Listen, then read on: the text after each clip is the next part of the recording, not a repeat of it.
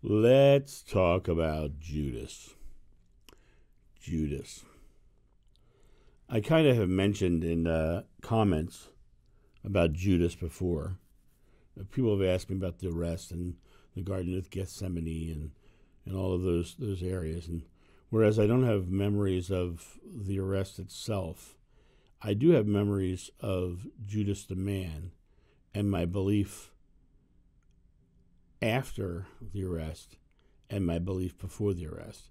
So I have an understanding of Judas the man, and was not in any way, shape or form surprised when Judas ended up taking the money and turning him in. I often hear from New Agers who want to make up stories around Judas and Judas's life that Judas was, and Jesus were creating a plot and a plan to do this, and it was all part of the overall scheme and so on and so forth. And I do not believe any of that. I don't believe any of that at all. You have to remember, we were traveling from town to town to town to town, and we were like a communal group. We were all working as one unit, basically. And we'd come into a town, and people would give us donations, and people would, they'd bring food, they'd bring money, they'd bring clothing sometimes. They'd bring stuff to us that we need as we traveled.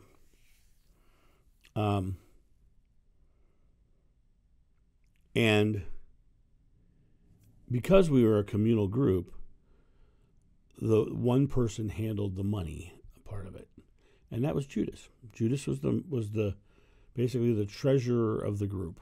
That's the best way to describe him. He was the guy who handled the incoming money and how it was spent and how it was, bought us more to live on, and he was the one handling the money. I have distinct, I'd say memories, but it's more like impressions. But I mean, I really truly believed that the money was being skimmed off of. That certain amount of that money was disappearing into somebody's pocket, and I have very strong memories of thinking that.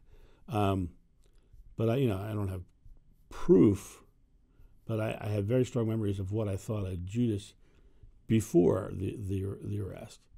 I did not like the man, and I didn't like the man for several reasons. But you also have to remember that Johannes ben Zebedee, and his brother James were known as the sons of thunder. So that's because they were hot-tempered. They were very, like, you don't mess with Jesus, I'll kick your butt. They were hot-tempered people. And I didn't get along with Judas because I thought that he was ripping us off and immoral.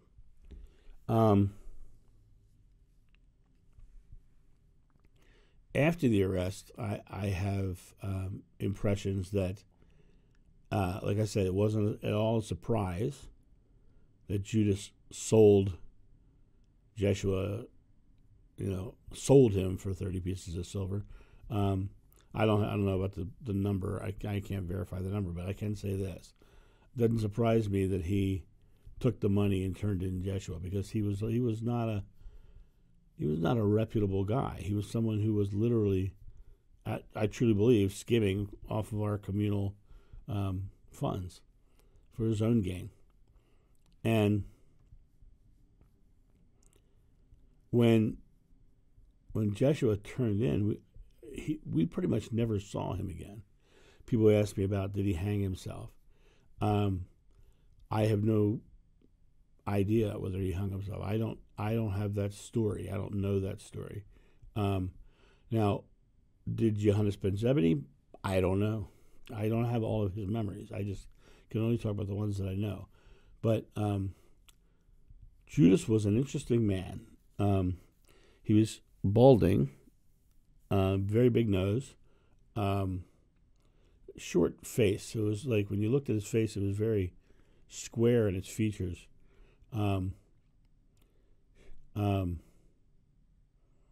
Dark skinned. The hair, like I said, balding on the top, but came to the shoulder on the sides. He had like basset hound eyes. When I say that, it's like eyes that kind of had almost a sad look. They kind of tilted outward and down. I mean, when you saw the man smile, he looked like a nice enough man, but he definitely had some intentions of making himself better off for having known Jeshua financially. When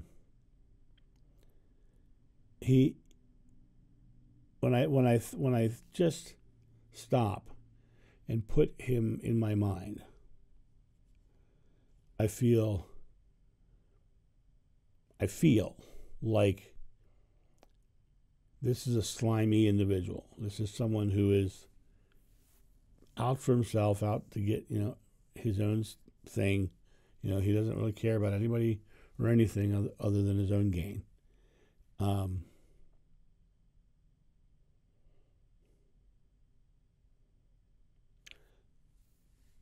I have no impression of what Jeshua thought of him.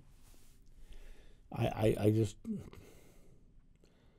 I'm sure, knowing Johannes ben Zebedee, I'm sure that Jeshua knew what John thought of him, because John was not a quiet individual. He said what he thought.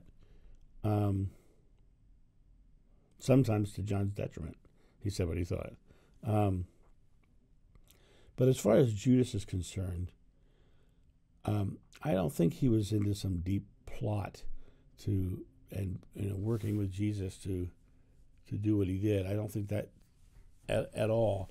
And there's a remote viewing group out there that claims that the whole crucifixion was a hoax, and it was a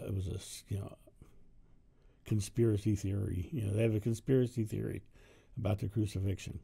You can find conspiracy theories about anything, especially biblical topics. The New Agers brought up all kinds of stories. You can find a dozen or more stories about the crucifixion not being real. You can also find stories about the moon landing being faked. It's just bull. It's just not real. And Judas was not part of some scheme. Judas was just a guy who was out for himself and took the money and turned Jeshua in. And the rest of us could never forgive him for that, because he took Jeshua from us. And that was, it might not be the most loving thing that John did in his life, by not ever forgiving him. But that's what I remember. So there you go. That's my story of Judas. Have a great day, and I'll talk to you soon. See ya. Bye.